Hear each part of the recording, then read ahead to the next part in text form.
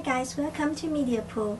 I'm E, and in this video essay, I will discuss a series learned during this semester, which guided me in my video production, promotion, and analysis. Based on Berger's depth framework, which provides 6 principles of contagiousness, I will argue that videos which reflect practical value with social currency are more contagious than the videos with public and trigger issues. I will compare and contrast my Media Geek and Media Culture videos, which got the most and least user engagement respectively. I will also show how I applied Kuehn and Rubin's ideas from how video productions affect student engagement, and the ideas from Rubin and Lingwall's the basics of media writing in my video production and promotion. With the analysis of viral video lifecycle depicted by Karine and Hemsley and the YouTube analytics, different patterns of user engagement in the two videos will be demonstrated.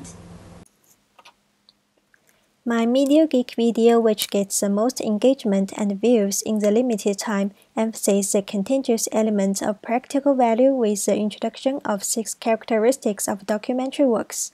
The video explains the concepts of exposition, observation, testimony, performance, reconstruction, and archive with pencasting and clips from third-party documentary sources. Thus, the video could help viewers easily understand the concepts and save their time. Also, Media Geek gets the most share within my 3 videos, which might occur because of the social currency. Berger states that, as what we talk about influences how others see us, it's social currency. The academic content in Media Geek could make people look more professional and smart when they share the video.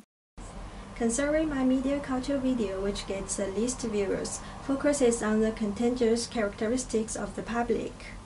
The video is a travel vlog about my one-day trip to Waterloo, Merseyside, in which I started from the northern line of Merseyside Railway and then visited identifiable location Your Hotel and the famous tourist attraction Crosby Beach. My movements in the video are in public spaces, and people might want to travel on the same route after watching my video. As Berger states that, making things more observable makes them easier to imitate, which makes them more likely to become popular. Also, there are triggers promote people think about travel, as it was during the holiday period when the video was published, when many people had already taken a trip or planning to make a journey.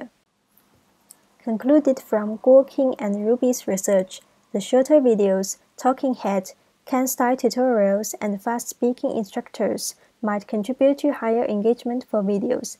I draw on this research in both my Media Geek and Media Culture videos as they are less than 3 minutes, and I appeared in both videos as narrator and instructor. In Media Geek video, I used pencasting to introduce viewers the concepts one by one. I speak in faster speed to convey messages with more energy and enthusiasm. In Media Culture, I try to establish a closer relationship with my audience as I keep eye contact with the camera to make the audience feel more engaged. The element of call to action is discussed in both videos.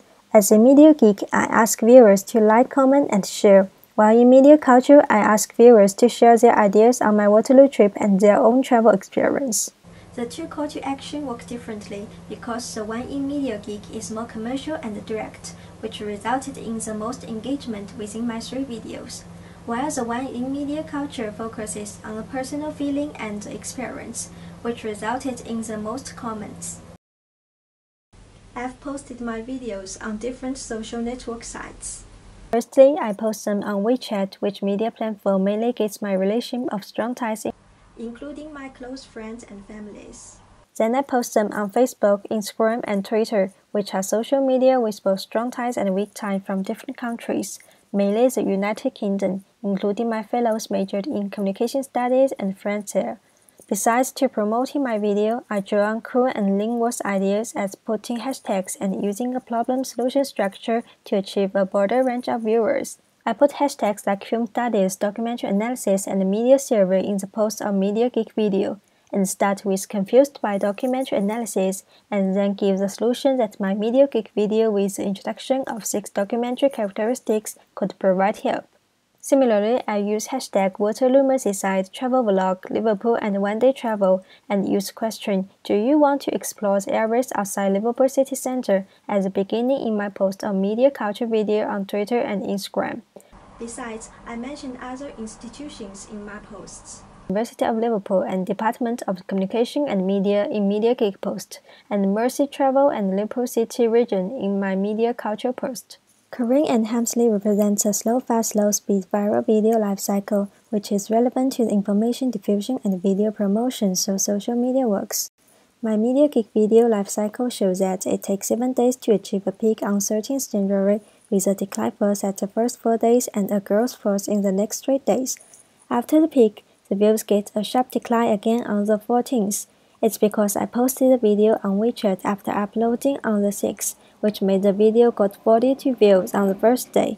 However, as YouTube expanded in mainland China, some of my strong ties couldn't watch my videos and make engagement. The promotion doesn't work as well as I thought. The first half part of the Media Geek life cycle in the trend of decline matches Karine and Hemsley states that the number of views for socially driven videos ramped up to a peak and gradually declined.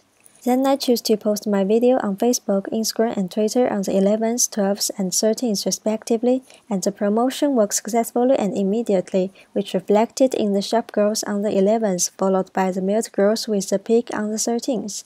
It indicates Granovetter's idea that weak ties provide people with access to information and resources beyond those available in their own social circle, while strong ties have greater motivation to be of assistance and are typically more easily available. Both strong ties and weak ties through my social media plays important roles.